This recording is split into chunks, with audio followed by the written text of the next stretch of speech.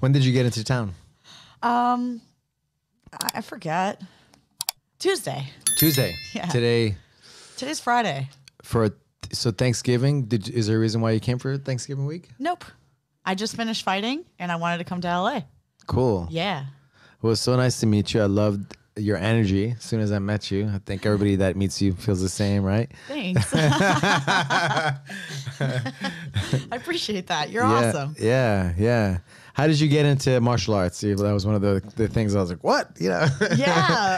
So pole dancing led me to MMA. And I know it sounds like a crazy way to get there, but I was so skilled as an aerialist, even though I was a stripper. I always looked at it like a skill, and I loved it. So I was so good at that somebody saw me, my manager at the time. Your manager at the time? Yeah, and he was like, if you put that same skill that you put towards the pole, towards something like fighting, you might do something with your life. Huh. I was like, all right, dude, teach me how to fight. And he was like, no, absolutely not. He's like, people go to the gym to get away from people like you. I was like, bro, if you teach me how to fight, I promise, like, I'll behave. I'll be respectful. Because I was kind of crazy, and still am, the energy. It's a lot. Uh-huh. And he's like, all right. So he started teaching me. And 3 months after that, he was my trainer. Yeah. My Muay Thai coach. Mm-hmm. And then after 3 months, I had my first Muay Thai fight. Wow. Yeah. Wow. So you just happened to be a Muay Thai trainer, a Muay Thai coach, and then he got you doing that. And then how did you get into Jiu Jitsu?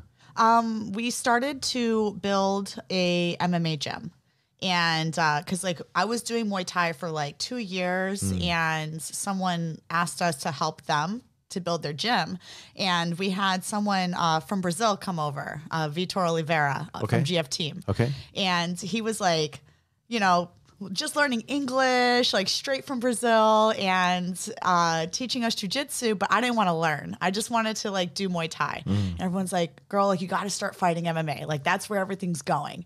And I'm like, nah, cool, but... What year was this?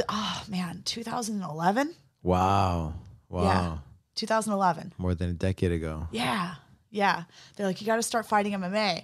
I'm like, all right, cool. I'll just walk in there and head kick everybody. And they're like, no, you have to learn jujitsu. So I kind of got roped into it, and I didn't want to learn jujitsu. And I'm not even going to lie, for the first 6 months, I cried almost every single day that I was on the mats. It was not for me at all. But I stuck with it, and I kept showing up every day, even though it was really difficult for me emotionally and physically. I'm small, at the time I was 120 pounds, soaking wet, and just getting owned by these people. So I kept growing my skill, and then I finally started competing in jiu-jitsu and having a lot of success. And it was really cool. I won the Worlds the first year that I ever competed in jiu-jitsu. Wow. Yeah. Wow. Congratulations. Thank you very much. And has it always been the same gym? I stayed at Ronin Training Center for 8 years. Okay. 6 or 8 years. Okay. Yeah.